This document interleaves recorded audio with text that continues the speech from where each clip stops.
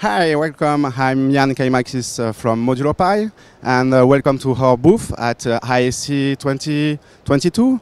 Modulo Pi design media servers, and we manufacture also media servers solution. And at ISE 2022 this year, we are introducing the new functionality for interactivity. So let's come on here. I'm going to show you the possibilities. So now, with the new functionality, as you can see, we can do interactivity. You can slide here. And obviously, the idea is to involve the audience with the new features of the Kinetic version 5. The Kinetic version 5 will be launched officially in September.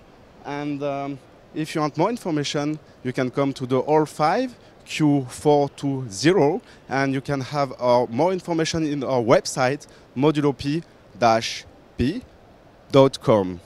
Bye.